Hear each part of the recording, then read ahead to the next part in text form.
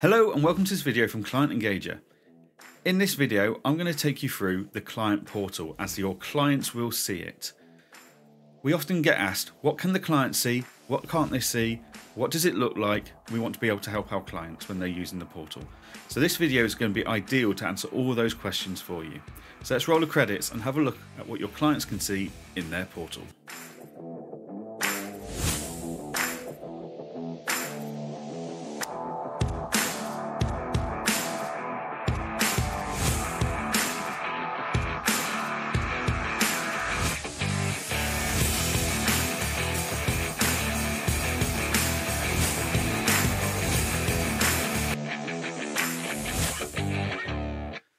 Okay, so welcome to the Client Portal home screen. What you're about to see is everything your client's going to see every time they log in.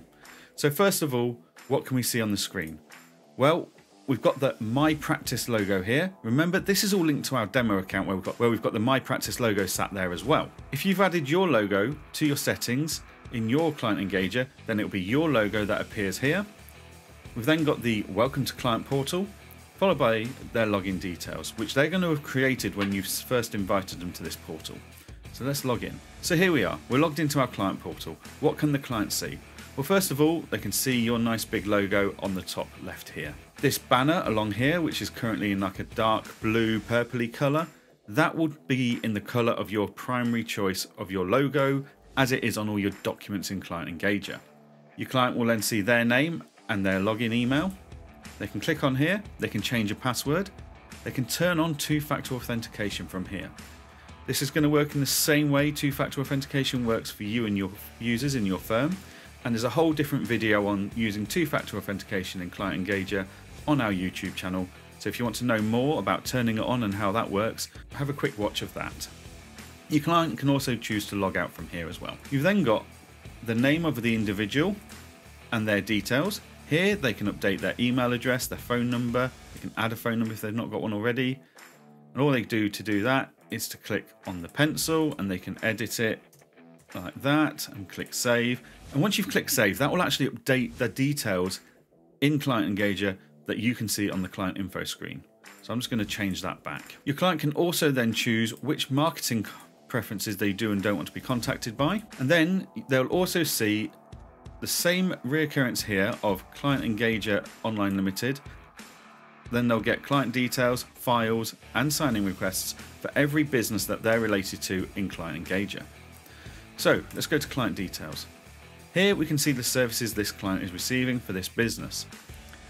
You can see the fees and the frequency of charging for those fees is listed here, but you can turn that off in your settings in Client Engager if you want to. We can then go into the folders, and the client can see all the folders that we've given them the right to see, and they can also see if they've got the read and upload right, or if it's just a read-only folder.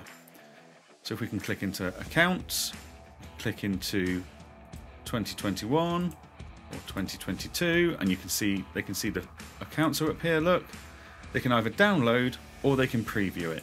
If we preview it, we can see the PDF. If we download it, it will just download.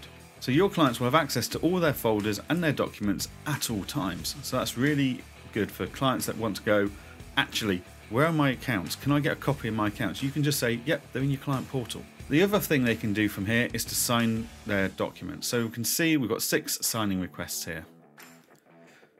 So the first one is self-employed accounts. It was requested on the 8th of February at 11:37.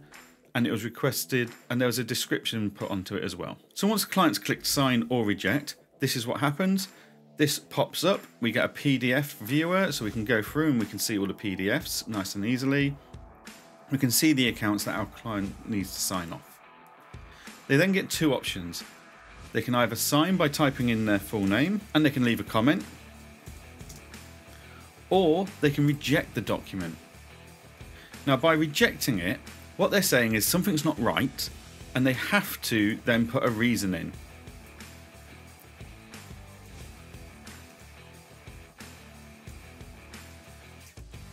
Once they've confirmed the rejection, you're going to get a notification in your Client Engager saying the client's rejected it and this is why. Also, if they signed it, they can go in, sign their name, and confirm. Again, you're going to get a notification to say that that's it, they've signed that. So as you can see, once the client's rejected or signed a document, here's what happens. This document is now signed. They can now view the signed document, which has got the signature cover sheet now generated on top of the document that was signed. And they can download that, they can print it, they can do what they need to do with it. This one was rejected, and you can now view the original document again, and they can download it if they wanted to. And you'll also see the number of documents requiring signing has reduced. Any documents that have ever been requested to be signed can be seen here, and you can see which ones are pending. You can filter by signed and filtered by rejected, and all statuses. The portal is very functional. It gives them access to all their folders, all their files. They can go in anytime and get those. They can sign, reject documents. They can update some of their contact details. Okay, so there we have the client portal that we use in Client Engager. You've now seen what a client portal looks like from your client's perspective. Some of the functionality we're actually going to be working on in the coming months, and we're hoping to do a big revamp project of the client portal in summer this year, are things like we're going to be able to send forms to clients and get them to fill those in on the client portal so they can collect information for things like tax returns.